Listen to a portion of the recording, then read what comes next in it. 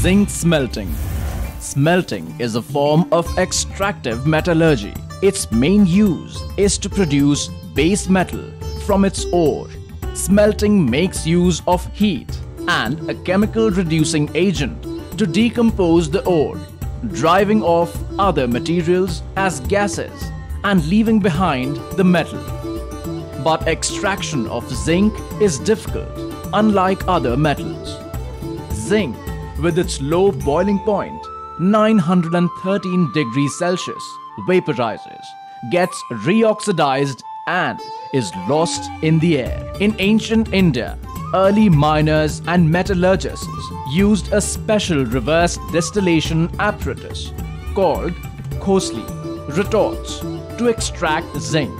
Early Indian alchemists, who were familiar with the process of distillation and condensation of mercury, influenced the design of khosli. It was this reverse distillation process that may have led to the design of zinc smelting process at Zawar on an industrial scale. The retorts were used to trap the vaporized gas containing zinc. These retorts were later cooled to extract zinc.